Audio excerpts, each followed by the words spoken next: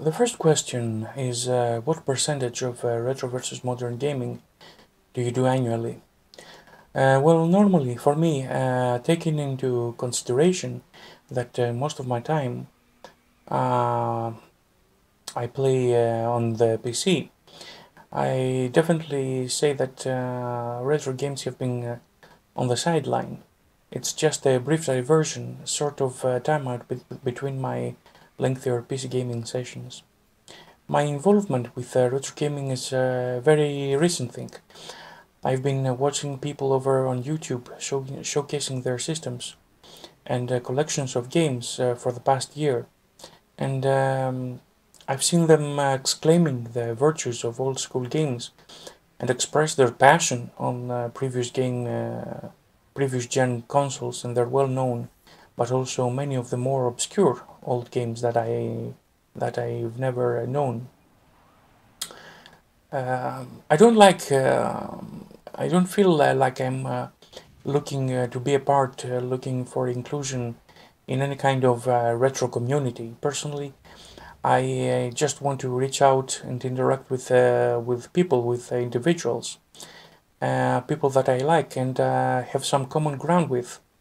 Learn as much as I can from them and possibly give back an alternative perspective of things. Possibly help them in any way that I can, or just engage in meaningful conversation.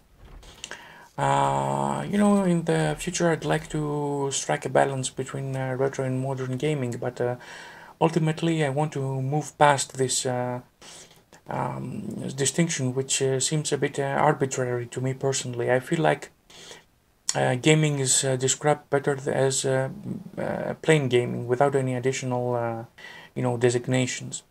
When I pick up a game, whether that's an 80s or 90s arcade classic or a contemporary title running on modern systems, I still feel the same level of enjoyment. It's all about living the present moment and deriving the same level of joy and amusement, regardless of the technical aspects of the game. I can appreciate a game running on a black and white lower screen the same way that I like to play on huge high-def displays on modern computers.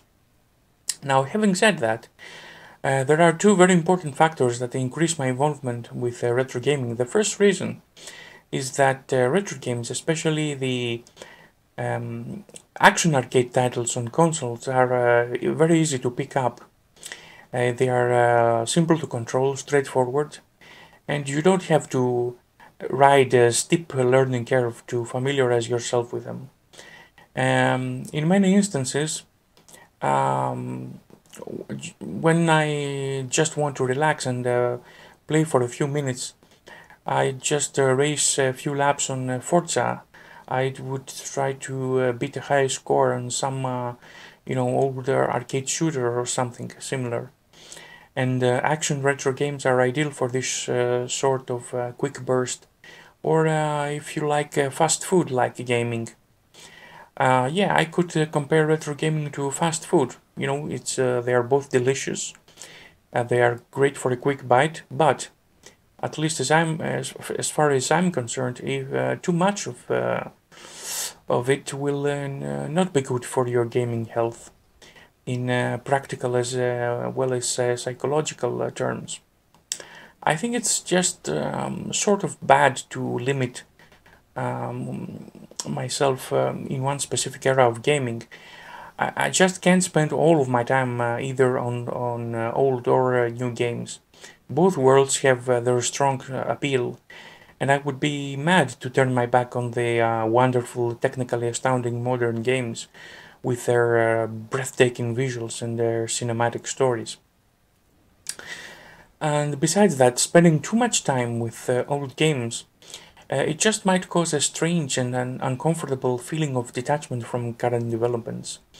Playing with old games brings back, to a certain degree, memories from past experiences as well, and as with everything else, nostalgia is a double-edged sword. It can evoke fond past memories, but also it can trigger recollections of past events in your life that are traumatizing.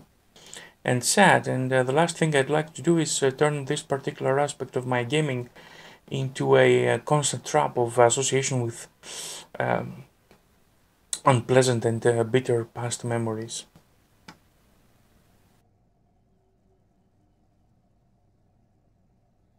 The second question is, what's your favorite genre of games, past and present? Mm, without any doubt, the most beloved and uh, I would say cherished genre of games from my early gaming days were the graphic adventures during the late 80s. Up until I discovered adventure games, I thought it was all about arcade action shooters, platformers, with a few racing and sports games here and there. When my first PC came bundled with a pack of floppy disks, the most exciting game of the lot was perhaps the Defender or Pongo. We're talking about Atari 2600 level of sophistication here. But the day I got a copy of this incredible game called Police Quest, everything changed. For the first time, I really appreciated my computer for its ability to be the gateway into exciting undiscovered worlds, almost interactive movies in which I was the main character, and I was holding the key of solving whatever mysteries lied ahead. Um, Up until that moment, I sort of hated my black and white PC. It was with its depressing lack of colors and its abysmal sound quality, which was relegated to a mere buzzing from a cheap internal speaker. But with Police Quest and all of the rest, Sierra Adventures, and later on, of course, the more advanced Lucasfilm games, it felt like the gaming horizons expanded exactly into what I've been dreaming all along. Escaping into another reality, diving into new worlds of imagination and wonder. And I have to say this little anecdote here. It's as good as time as ever. I will never forget this particular moment in Police Quest. It was an instance in the early stages of the game where you are a patrolling officer. You drive around in your patrol car, and you at a certain point you come across a red Corvette driven by a brunette. Well, at least that's what the game told me in one of its text boxes, because all I could see was in my grayscale monitor was another rectangle that was supposed to depict a car, like the rectangle that I was controlling, in a slightly different shade of gray. Anyways, when I finally got to the car to pull over, the screen paused for a couple of seconds, and then it turned into a close-up of a pixelated brunette, and I was stunned. As a young boy, I never before had I ever seen a full screen lifelike representation of a person in a computer game. And on top of that, the pixelated woman blinked her eyes. It was a very simplistic and crude animation, and but I was blown away. I rushed into the kitchen, grabbed my mom from the hand, and showed her the amazing animated image of the person inside my computer. And it felt like I thought to myself, "Wow, this is how Christopher Columbus must have felt when he discovered America or something." Um, my appreciation of these adventures gave me a good appreciation for good story-driven games. But this never detracted me from other kinds of games, especially strategic titles, sports games, or even sandbox games with no, with no storyline. I remember spending countless hours managing my basketball team and grinding my way to the championship in TV sports basketball, which was um, the first really good basketball title that I've ever played. and I actually spent so many hours leading my armies against hordes of enemies in games like The Ancient Art of War, which was the first ever strategy game that I've ever played. Um, strategy games would evolve to be one of my favorite genre over the years, spanning over 2 decades of involvement with titles like Dune 2, Command and Conquer, StarCraft, XCOM, The Master of Orion, or the later ones, the Total War series, Supreme Commander, and so on. And certainly I would be remiss if I didn't mention the countless hours I spent building cities in SimCity, and then importing the cities that I built in another great 3D game, Simcopter, flying around the city in a helicopter, and or roaming the seas with in Pirates, the classic old PC title, or of course, exploring the galaxy in Elite. So the third question, what are your biggest concerns or fears for the gaming future? Well, I don't have any fear about gaming. There's nothing that would scare me away or stop me from enjoying gaming in the future. I'm sure that there are so many people involved in the gaming industry that there always be a never-ending,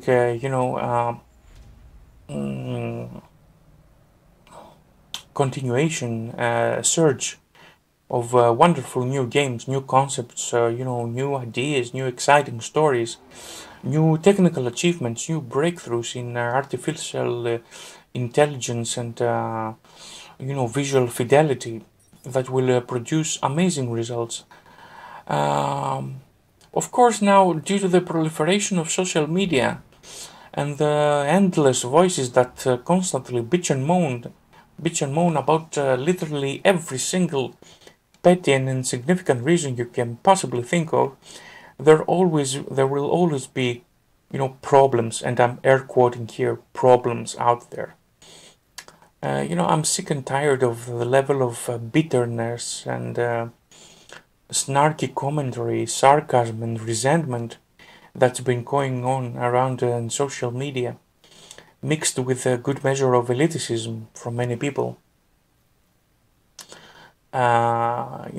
People are saying things like, "Oh, I've paid $60 for this game, and it's a broken piece of shit. Oh, this game has too many DLCs. There are too many microtransactions. Or this game is too sexist. This game is too violent. Oh my God. What bloated sense of entitlement do these people have? These navel-gazing characters, so sanctimonious and self-centered. Shut up. You have thousands upon thousands of games to enjoy at a time when other people, millions if not billions, in other parts of the world have nothing. They die like insects of war, of poverty, of hunger.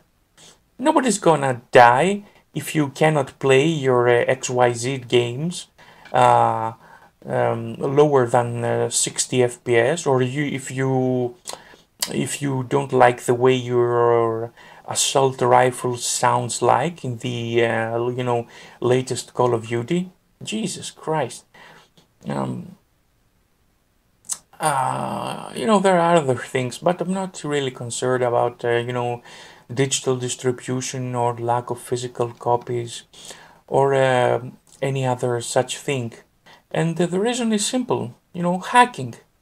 Yeah, hackers, and as Highlander pointed out, the open source community, they will always be around to, and they will be able to find solutions and revive systems that are no longer supported by the companies, or the services have been terminated through various methods, through emulation, private service, servers or reverse engineering or what have you, mm, or any other kind of unofficial method, the games of the past will always find their way into the systems of the future. So I'm not worried about that. Mm, I'm quite positive that someday we'll be able to squeeze the entire collection of, let's say, a PS3 into a flash drive of the future, or whatever shape or form the storage media of the future will be like. And just like we can cram entire libraries of old consoles into just one microscopic SD memory card. Now I want to make another point here. In the long term, so I do see in the horizon a very serious problem arising for society in large, not just for gamers. And it will probably manifest itself maybe in my lifetime. I'm not sure, but I think it will evolve to be a major concern for the humankind after the middle of this century. And this potential problem has to do with virtual reality.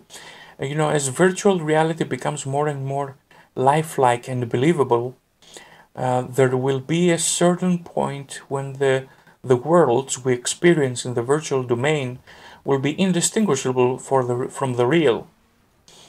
And this development is unavoidable because technology is constantly progressing, and if there are people who are already addicted to games and virtual identities today, just imagine the level of dependence and attachment to more sophisticated types of VR technologies.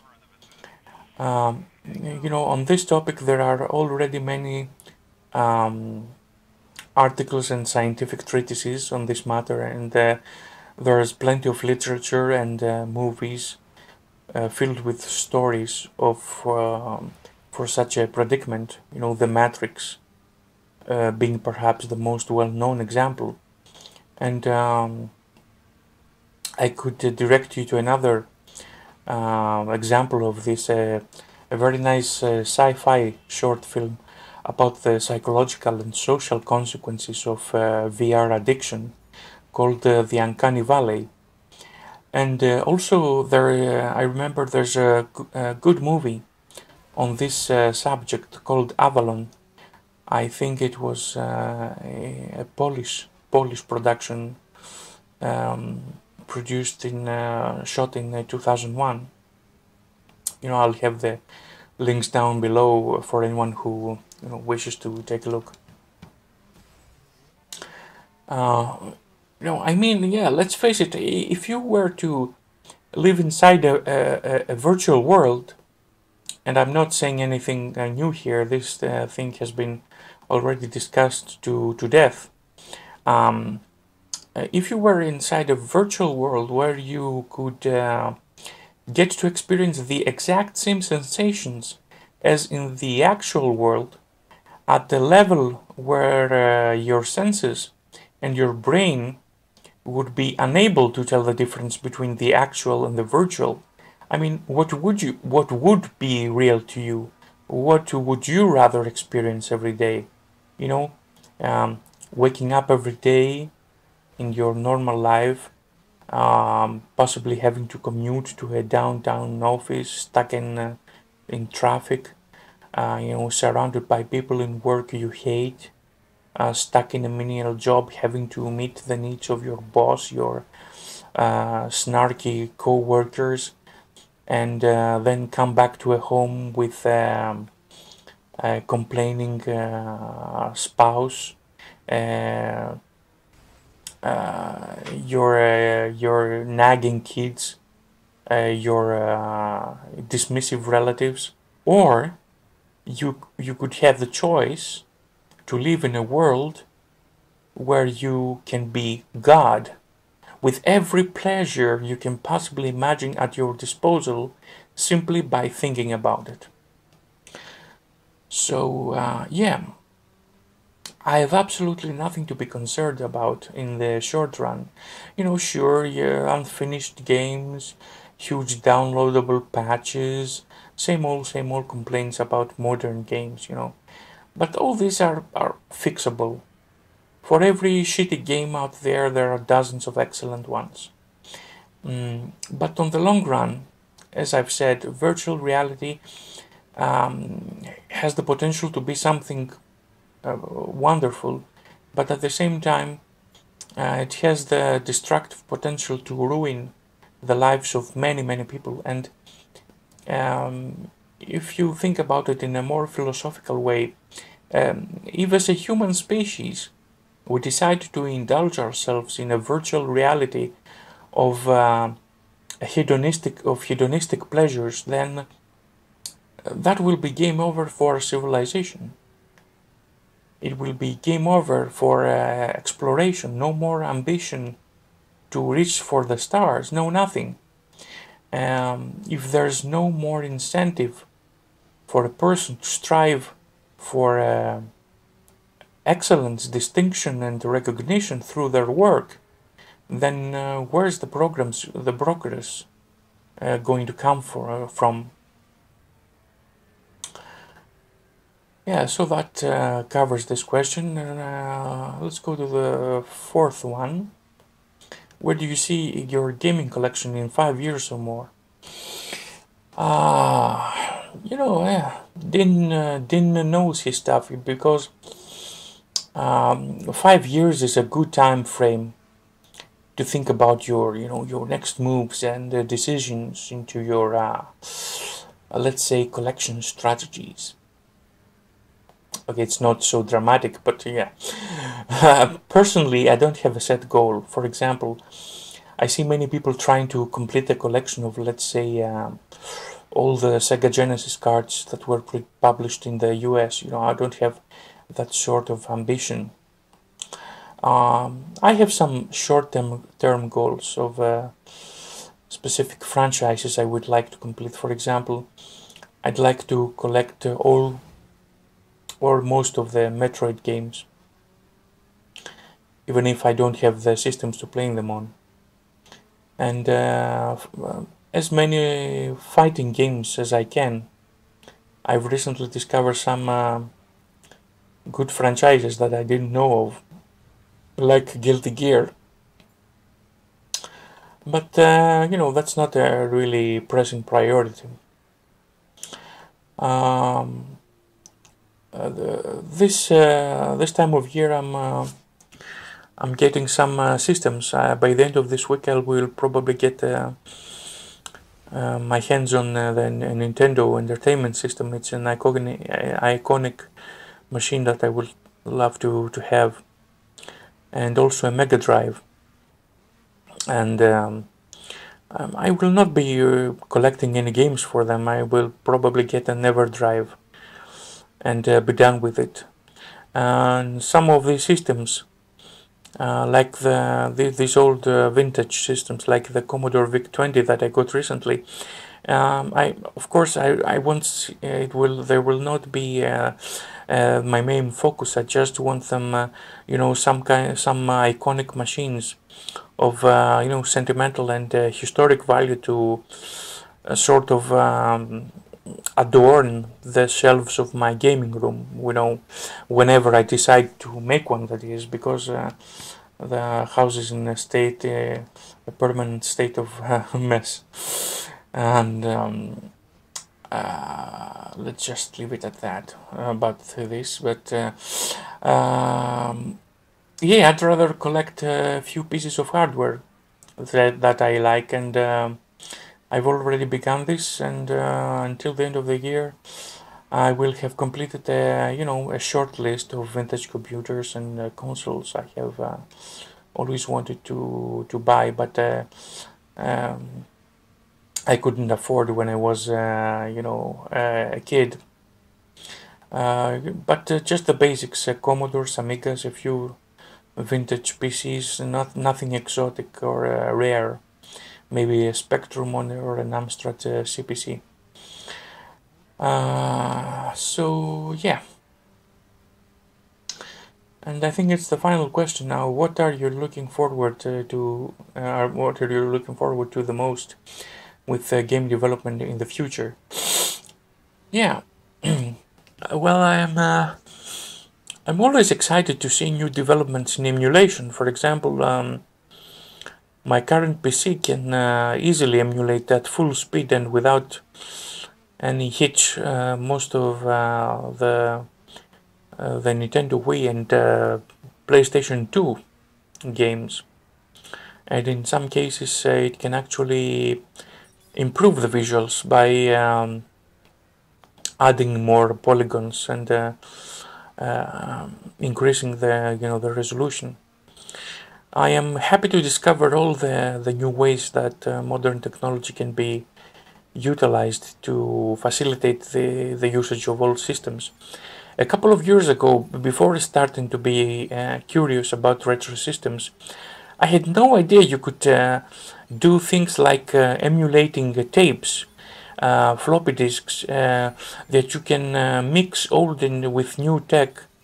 From the simplest thing, such as using an MP3 player to download software on an 8-bit computer, up to the most technically advanced devices, for example, like the Turbo Chameleon, which is a fully fledged computer in the form of a common C64 cartridge with a fully programmable circuit. I don't really care about if you mean by developments in the console scene. Some of this stuff I just cover as news bits for my blog in Greek, but all this thing about the new PlayStation 4 Neo, with 4K capabilities, the recent announcement of cross-playing between consoles. Okay, that's all great, but I just don't care. I haven't even bought an Xbox One or a PS4. For me, it's wasted money. I'm not gonna pay. I'm not gonna dish out $600 just to play the new Forza, or the new Uncharted. Although sometimes I am tempted to, when I see this, there's a special edition Forza with racing blue colors. Well, that's tempting, but yeah, I'm firmly attached to my decision not to get any of the current gen consoles. My PC can do this, whatever they do, and much more. Thank you very much. But most of all, the thing that I'm super excited about is all the new developments in virtual and augmented reality, especially in. Actually, I'm more inclined to experience the augmented reality. I mean, having computer-generated graphics injected in a seamless way and combined with the visual perception of the real world. I don't want to jump into VR just yet, and not until the initial problems have been ironed down and the systems become more affordable. And from the looks of it, I think I'm gonna pass on the Oculus Rift altogether and go for the HTC Vive, which I think is it's closely tied to Valve and Steam. And I think too. I also think that it's a little bit technically superior to the Rift. And just the sheer thought that I will soon be able to experience Elite Dangerous in VR with the HTC Vive, that just increases my anticipation.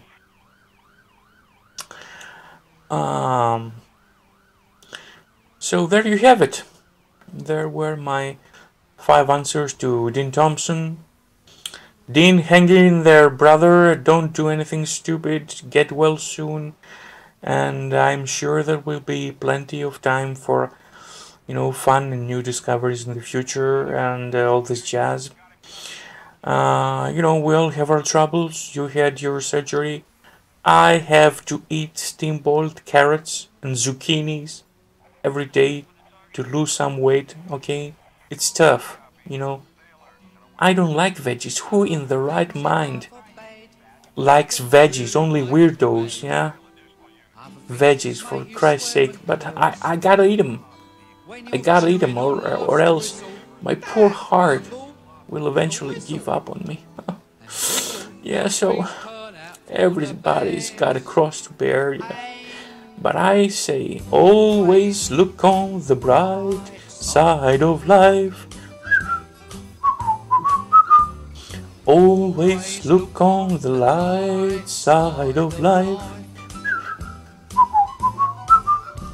If life seems jolly rotten, there's something you've forgotten, and that's to laugh and smile and dance and sing. When you're feeling in the dumps, don't be silly chumps. Just purse your lips and whistle, that's the thing.